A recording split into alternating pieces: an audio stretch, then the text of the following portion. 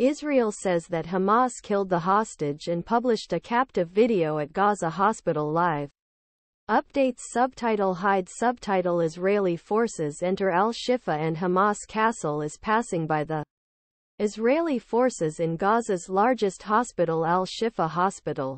The army was killed by an Israeli army corporal, not by an airstrike, as the militants claimed.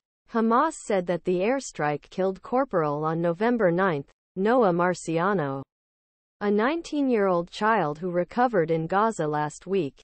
Israeli military spokesman Daniel Hagari said late on Sunday. The pathology report. Noah was injured in the strike, but was wounded in a life-threatening way. And this is contrary to the lies published by Hamas.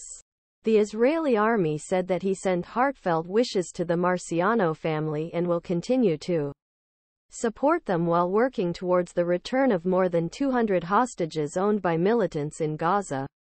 Staking Points Hosagage Evaluation 31 babies recovered in Gaza Hospital Improvements Israel said.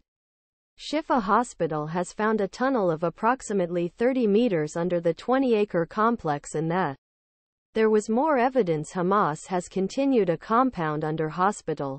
End proof. The Israeli army said the airstrikes killed 3 Hamas company commanders and destroyed a weapon warehouse they hid. End proof. The World Health Organization, which has evacuated some patients' personnel from Embattled Shifa Hospital in recent days, said that more than 250 patients and the remaining 20 health workers are worried about the safety health needs. Did we die?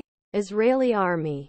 Hamas militants on October 7 at Shifa Hospital. Hamas militants on day during the ramp that allowed more than 1,200 people to die forcibly carries hostages showing more than video. In one of videos, person is dragged along hospital corridor. Another shows a person bleeding in center. Another 2,700 people missing and they were afraid that they dead in rubble.